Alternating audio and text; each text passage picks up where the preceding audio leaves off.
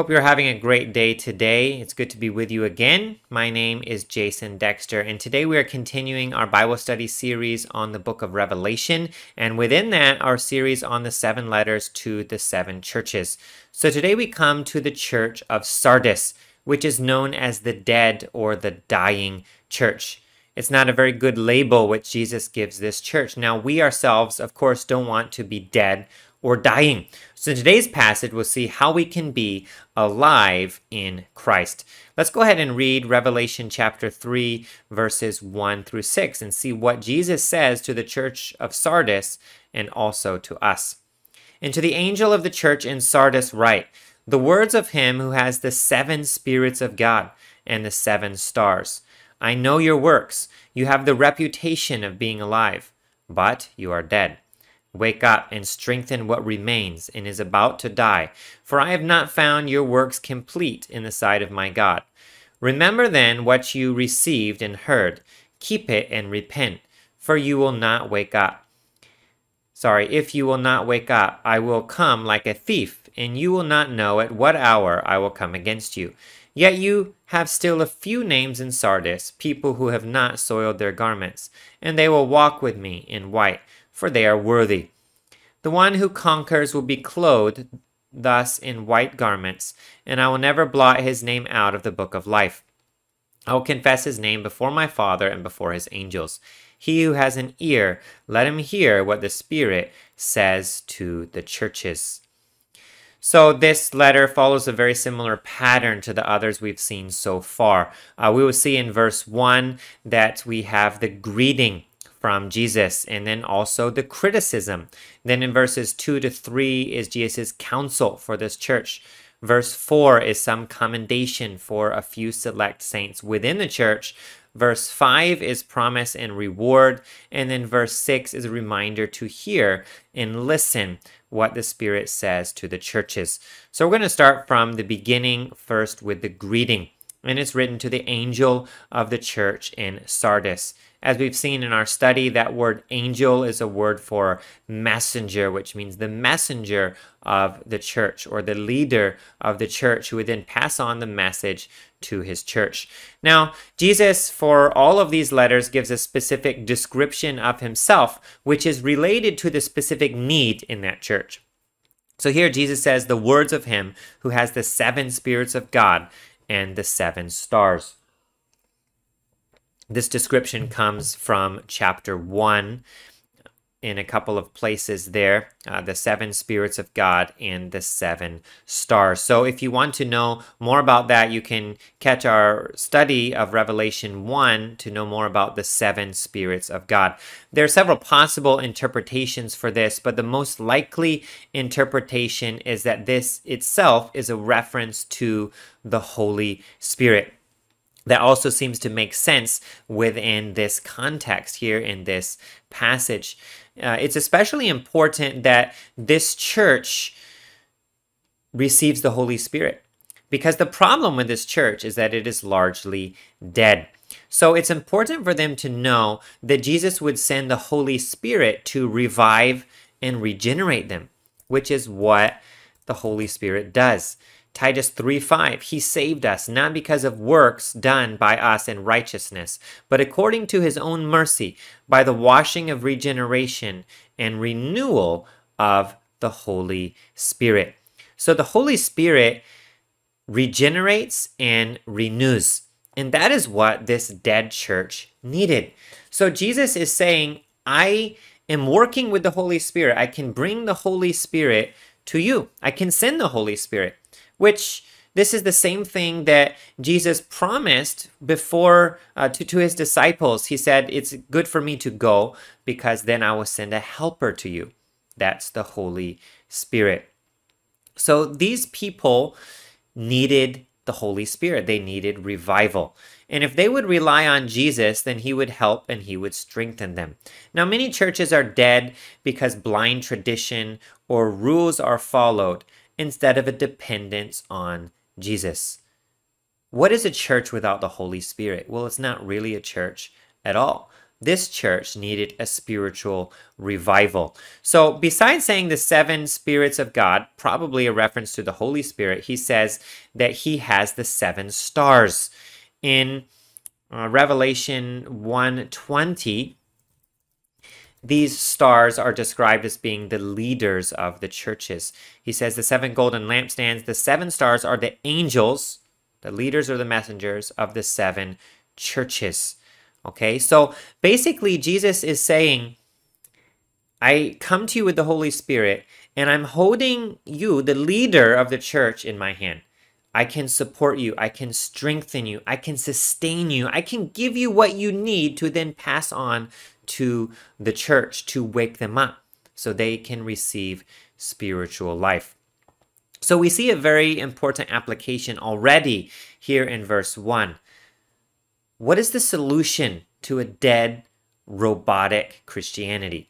What is the solution to a church where people go, but there's no real spiritual life? Is the solution more programs, more or better music? The solution is Jesus. Jesus is the one who brings spiritual life. Jesus is the one who sends the Holy Spirit. If there is a church that is in need of revival, the only solution for that church is coming to Jesus. Apart from him, we can do nothing. So Jesus says at the very beginning, what you need, I have it. And that is true for all the churches. Whatever you as an individual or your church needs, Jesus has it. He is always the solution for the problem of the churches. Now, Jesus says here in the second half of verse 1, he says, I know your works. Once again, we see this phrase repeated. Jesus says the same phrase to every church, and it's a double-edged sword. It means he's well aware of and appreciates the good, but he also knows the bad.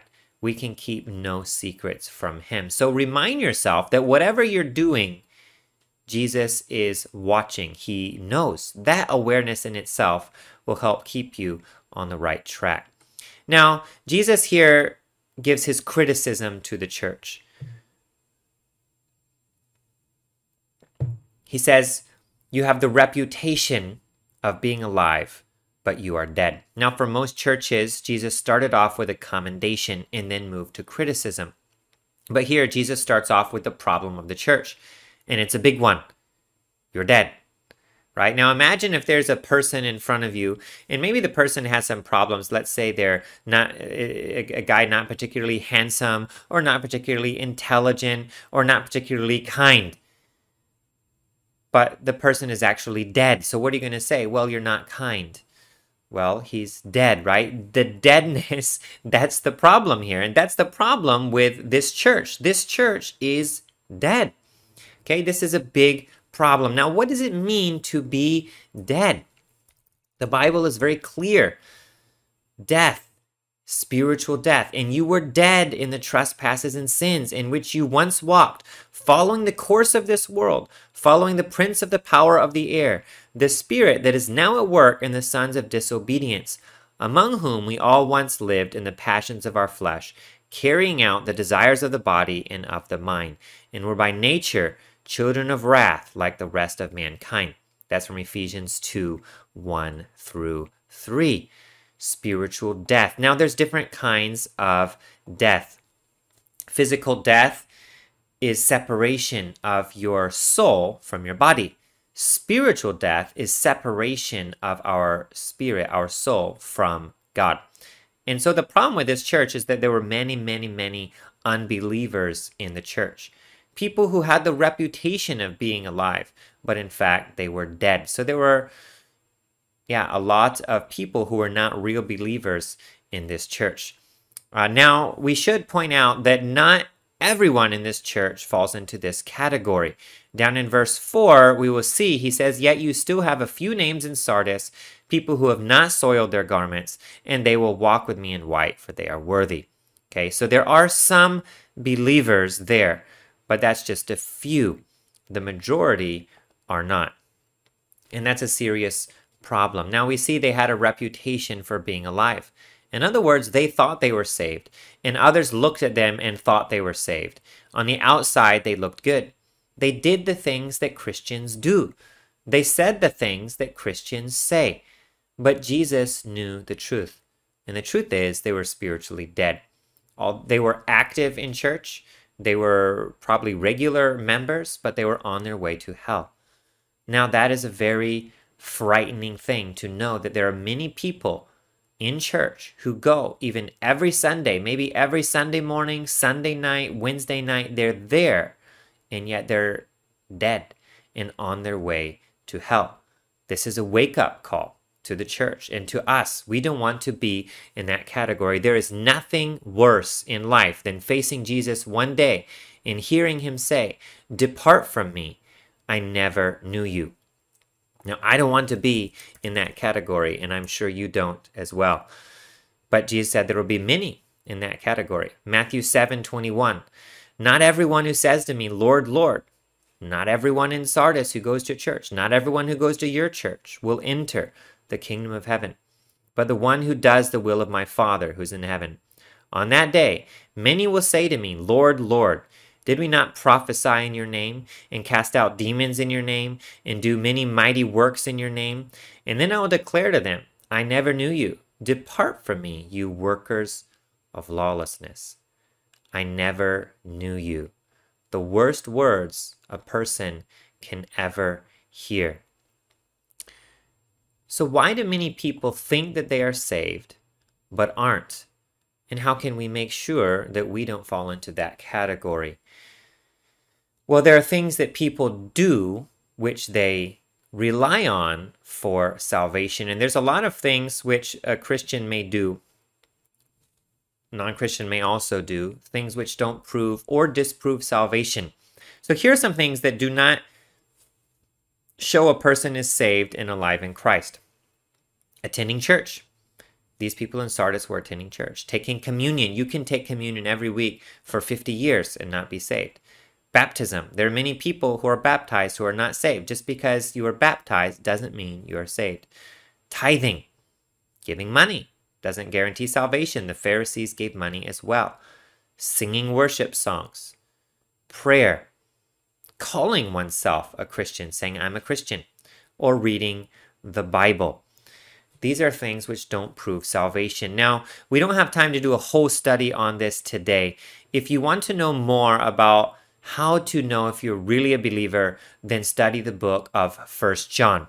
And on our website, Study and Obey, you can find a study on 1 John. And in the book of 1 John, there are many, many tests about what is a real believer. Here are some of them. Many of these are from 1 John, not all. So things that do evidence a genuine belief. Walking in the light. This is from 1 John 1, 6, and 7. We walk in the light. Confessing sin. Real believers will recognize their sin and acknowledge it and repent of it. Keeping his commands. Real believers love him and obey him. Loving the brethren. God said in 1 John, how can you love God whom you don't see if you don't love your brother whom you see? Believers pursue holiness. Okay, they're being sanctified. We're not perfect, but we are growing. We are seeking that. We are working towards holiness. True believers have the Holy Spirit and are sealed by the Holy Spirit. True believers have good fruit. Jesus said a bad tree bears bad fruit and a good tree bears good fruit. And true believers love God. So these are a few things that real believers do. Now, John 5:24 says, if you hear his words and believe, then you have eternal life. So objectively speaking, we must have real faith. And if we have real faith, then it will be followed with action. You can see that in James 2, where he says faith without works is dead. But a real faith that is alive comes with works. Now, what we see here in this church in Sardis is that their works were not found complete in the sight of God. Verse 2, he says, I have not found your works complete in the sight of my God. So because they were dead spiritually, none of the works which they did pleased God. A spiritually dead person cannot please God. But on the other hand, if you have a real faith, a living faith, then it will lead to actions that please God. I heard someone say this week a phrase, and I really liked it. They said, "We are human beings, not human doers." And that means we be first. First is we are transformed. We are regenerated by the Holy Spirit. That makes us into a child of God. And after you are, then there are certain actions that will follow as you do. Now, there are some churches which are composed of primarily spiritually dead people. I visited a family member in Europe a few years ago, and I saw so many huge buildings, and some have church services. Now, some of these buildings I actually saw advertisements pasted on the side of them. And then you also had to buy a ticket to go in, and people show up for Christmas and Easter. And in some of these countries, a lot of people might call themselves Christians. Now, many believe that in Western countries, the culture or the people are primarily Christian, and they may have this reputation, like the church in Sardis, they had a reputation of being alive. But in many of these churches, there's very little spiritual life. There's a sad, lifeless, dead Christianity. And there are many congregations in the world that are like this. Why are they like this? A lot of times is because the gospel is absent. My father said he went to a church for all of his life, and he never heard the gospel until he was in university outside of that church. That is a very sad thing, that you can go to church for years, for decades, and not hear the true gospel, and not hear about Jesus being the solution to sins and repentance and all of these things that are part of the gospel. So there is a certain, the truth is absent. And the Bible is not taught in a powerful, clear, bold way. Sometimes seminaries are the culprit, where people go to these seminaries, and these seminaries are quickly abandoning the truth and compromising with the world. In the desire to stay relevant or to be relevant, they compromise and then lose the very power which draws people to God. So we need to evaluate our own lives in our own church. Now, if you're attending a church that is mostly dead, maybe you need to find one that's alive, or maybe you need to be the instrument of God bringing revival to your church. But we need to make sure that we are not just going through the motions. It's especially important for people like me, who my parents were believers, and I grew up having family devotions and going to church and Sunday school and Awana Club and reading the Bible and all of these things. But I had to ask myself many times as a teenager and as I was growing up, do I really believe this? Or is it just my parents' faith? God has no grandchildren. Every person must come to their own personal belief in the Lord. We must have our own personal relationship with Him. So don't trust in your parents or your relatives or family's faith. You need to have your own. So Jesus gives counsel to this dead or dying church. In verse 2, he says, "Wake up and strengthen what remains and is about to die. For I have not found your faith, your works complete in the sight of my God."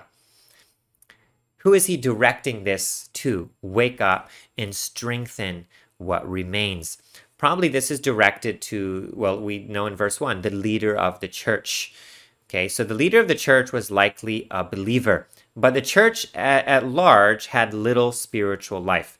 There were few believers, and the number of believers seemed to be decreasing. And perhaps also those believers who there were also decreasing, likely in spiritual zeal. So before long, the church would die out unless there was revival. Now, many congregations and some entire denominations are like this. Death of a church or denomination is often slow. It often starts with compromise, poor teaching, and a lack of hunger for the word are major factors. Leaders start going through the motions, and the congregation follows. And what you will see is that the congregation demographics age. People get older and older, and few new people join. Because there's no power in the preaching or the life of the church, people drift away from the Lord. The gospel isn't preached, and then transformation doesn't happen. So what's left is there will be a few people who are Christians in name trying to sustain something of the past. Now, sometimes, of course, there are very real Christians mixed in. But if revival doesn't happen, they will die off, and the church will not be saved. And then what is left is a bunch of empty facilities. And finally, these are sold off. Unfortunately, this is something that's happening even now all over the West, especially in Europe. Hundreds of church buildings are being sold and converted into inns, clubs, bars, and even mosques because the congregation has died and there are no more believers remaining. What is Jesus' counsel? Wake up, strengthen what remains and is about to die. The real believers who are in those churches need to wake up. Stop being silent. They need to do something. They need to preach the true gospel. Romans 1:16, I am not ashamed of the gospel of Christ, for it is the power of God. Through the true believers, revival can still happen. But if the believers do not wake up and zealously seek to proclaim the truth, the entire thing will die with them. And they will leave nothing behind for future generations. How sad is that? Some of these churches, they've had congregations continuously for hundreds of years, and now they're gone. And the church building is sold off and becomes a bar. The movement has completely died out, and there's no lasting impact on the world for Christ. This is actually what's happened to this church in Sardis. I checked, and there is no church. In fact, there's no really city there in Sardis at all. The Christian movement here in this place died out. So for application, how can you strengthen what remains? Does your church need revival? Can you be an instrument of revival? Preach the gospel. Preach the truth of God's word. That is the solution. That's what Jesus said in verse 1. He has the Holy Spirit. He will send the Holy Spirit to help if the people are willing and repentant. So you should be thinking about what can you do to make an impact for Christ that will last into the next generation. Hebrews 9:27 says, just as man is destined to die once and after that to face judgment. Unless the rapture comes first, we are going to die. And what are we going to leave behind? I want to leave behind something that will continue to work for God even after I'm gone. Now, part of that is my children, who I hope will become believers and then carry on this movement. But not only physical children, there can also be spiritual children and disciples whom we train up to pass on the good news to others. So Jesus is the solution. The only way to get strength is from Jesus. John 15:5, he says, I'm the vine and you are the branches. Apart from me, you can do nothing. So we must come to him for spiritual nourishment. That's the root problem of many churches and individual believers. No amount of programs can replace our need for Christ. Jesus is the bread of life. He is the living water. He is the resurrection and the life. He has everything that we need. Are you close to him? Jesus says, I have not found your works complete. In other words, they did something, maybe something that even looks good. A lot of these kinds of churches do a lot of charity work, but they're not complete. They're missing the true gospel, which changes lives. Then Jesus gives the counsel, remember then what you've received and heard. Keep it and repent. Now, the people of the church of Sardis had heard the gospel. They knew the truth. But somewhere along the way, they'd forgotten it and become distracted. Image had become more important than substance. The counsel was simple. Remember and repent. Remember the gospel. Salvation from sin is in Christ alone. We are saved by grace through faith, and that not of works. So in remembering that, they needed to repent. In Galatians 3:3, Paul says, "Are you so foolish? Having begun by the Spirit, are you now being perfected by the flesh?" The only way to begin the Christian life is in the Spirit, and the only way to continue is by the Spirit. So the counsel for them is remember and repent. Now then, there's a warning here. In the latter part of verse 3, he says, "If you will not wake up, I will come like a thief. You will not know at what hour I will come against you." This seems to be a reference to judgment. The church of Sardis would be judged, and that judgment was going to come without warning.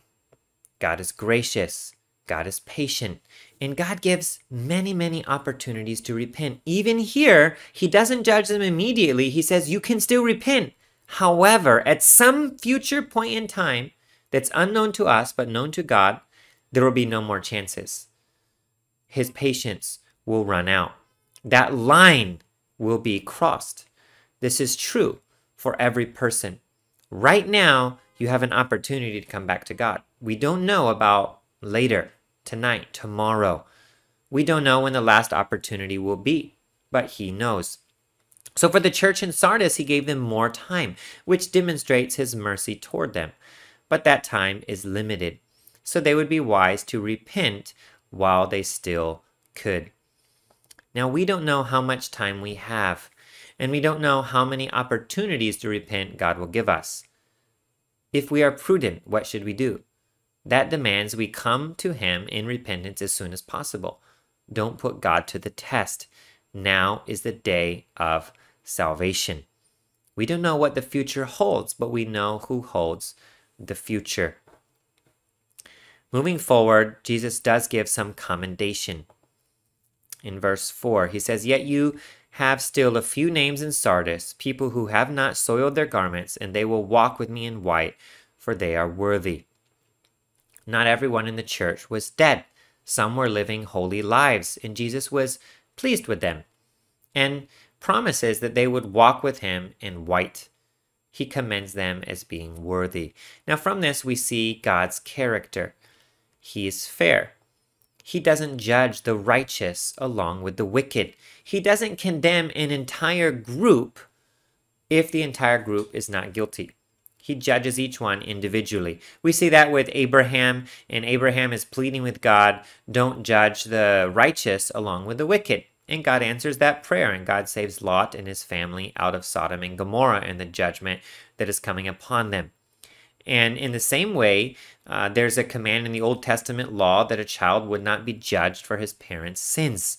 And so those believers in Sardis would not face that same judgment that the group was going to face. And that's an encouraging thing.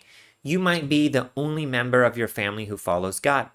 Don't worry about the others as far as worrying about maybe the pressure that they put on you, or that somehow you would be judged for their sins or their decisions. No. God looks at each one individually and holds them responsible for their own decisions and actions. We should also remember, too, that even if someone does something against us, we think, okay, now I'm justified in doing something in return. You aren't, okay? God, you cannot control what that person does, but you can control your own actions. And that's what God is going to hold you accountable for. So even in the midst of perhaps an entire group, an entire culture or country, or even a church that's dead, know that if you are faithful, God will see, God will be pleased, and he will reward. And so we see the promise of reward in verse 5. The one who conquers will be clothed thus in white garments, and I will never blot his name out of the book of life. I will confess his name before my Father and before his angels. To the one who conquers. This phrase appears in each letter. And for each group of people in the church, there's something specific they need to conquer. So for the believers in the church of Sardis, they need to conquer this dead or lifeless Christian culture. They need to conquer the temptation of falling into apathy, losing their spiritual zeal, and just following tradition rather than Christ. They needed to conquer those challenges even from within the church. And if they overcame, then there's a promise. They're going to be clothed in white garments. Now, God is the one who provides the garments. If you remember the parable of the wedding feast, there was one guest there who came dressed in his own clothes. Perhaps he thought his clothes were nice enough and he can make it on his own. And the master casts him out of this feast. And Jesus says that those who are not wearing the proper clothes will also be cast out and judged. Now, the interesting thing is God provides the clothes, okay? So the master of this banquet gives a free, beautiful set of clothing to every single person. Great deal. All you have to do is be willing to put it on. But if you say, I don't need the clothes from God, I don't need his righteousness, I have my own, that's the problem. That pride and self-righteousness is what will doom us. So we cannot clothe ourselves in white, but he clothes us in white if we will come to him. We cannot make ourselves acceptable through any amount of self-effort. All of the works which this dead church was doing was not enough to please God, because even our good deeds is as filthy rags in God's sight, unless we do it through Christ. So this was part of the problem of the church of Sardis. They looked good, they had some works, they followed some traditions, but they didn't come to the source to get their white robes. And in the end, they tried to clothe themselves. God would not accept that. So there's an application for us. Again, come to Jesus. He's the source. He's the only one who can offer spiritual life. He's the only one who can offer righteousness. So besides the promise to clothe us in white, he also says, I will never blot his name out of the book of life. The book of life is the book that every believer's name is written in. This is the record of who has eternal life. Now, if we look at Revelation 13:8, we will see that the names are written there before the foundation of the world. It says, and all who dwell on earth will worship it, and everyone whose name has not been written before the foundation of the world in the book of life of the Lamb who was slain. Okay? So the names of believers are written there before the foundation of the world.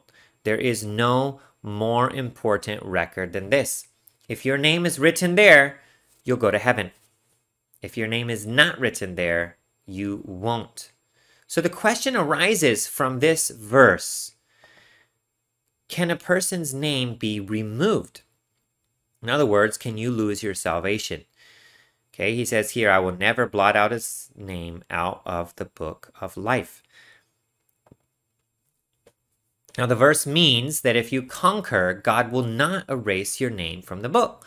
You will be safe. You are protected. You are secure. So here, it's not a threat, okay? He's not threatening and saying, you'd better be careful, I might erase your name. Or, yeah, you know, sometimes I just decide to erase someone's name, you know, just because.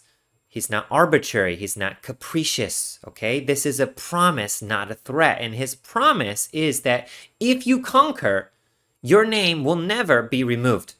What does that mean? Well, real believers will conquer. Okay, if you are called, if you are chosen by him, he writes your name there before the beginning of the world. He will then give you the strength to conquer. Okay, if your faith is real to believe in him, then it will have action. Okay, he will be with you and he will help you to conquer in those difficult times. Those who persevere will remain in the book. And real believers will persevere, not because of their strength, but because of his.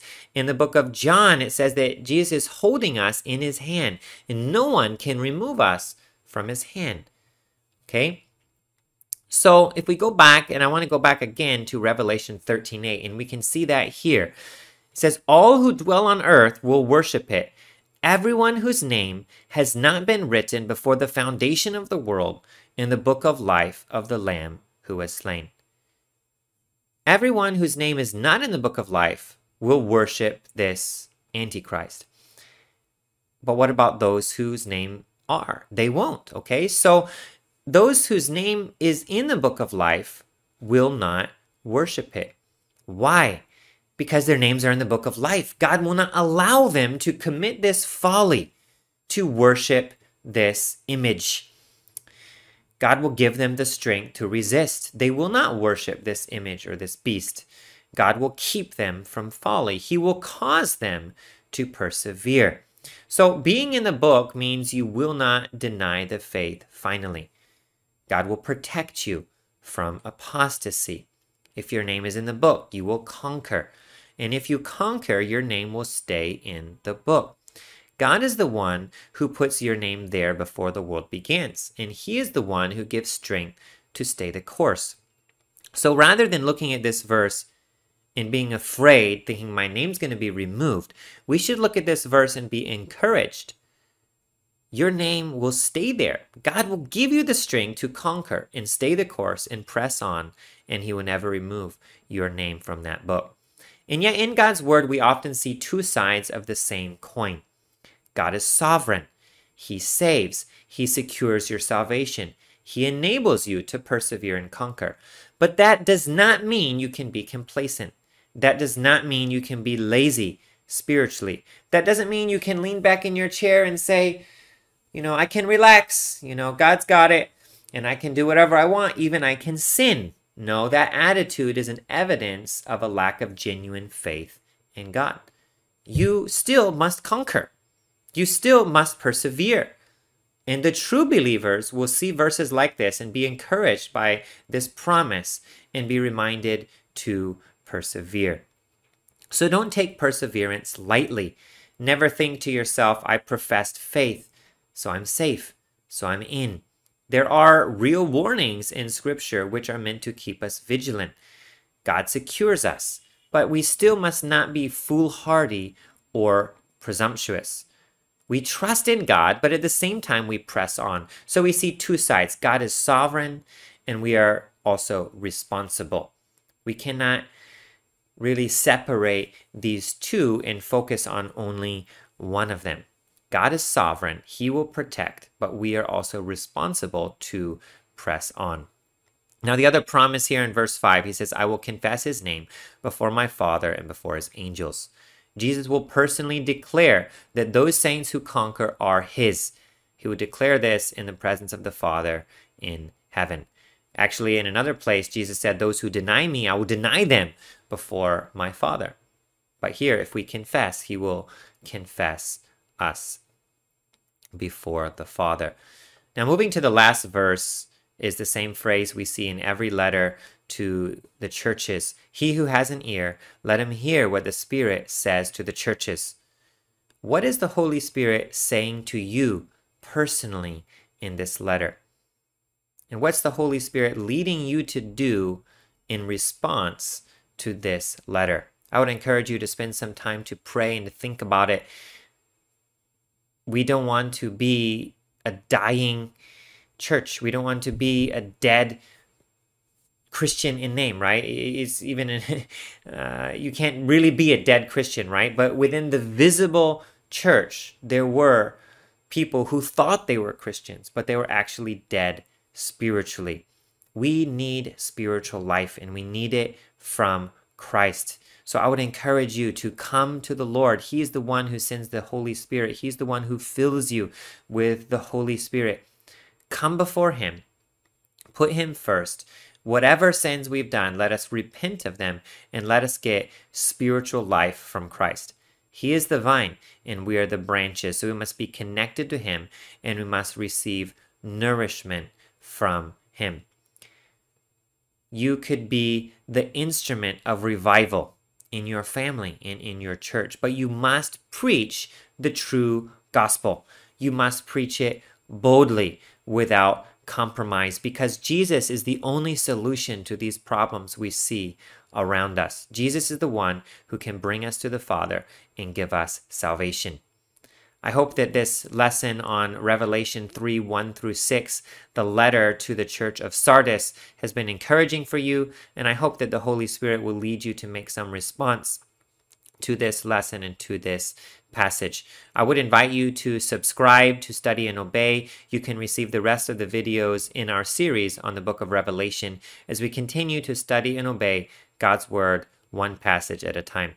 Thank you for joining, and I hope you have a great day. God bless.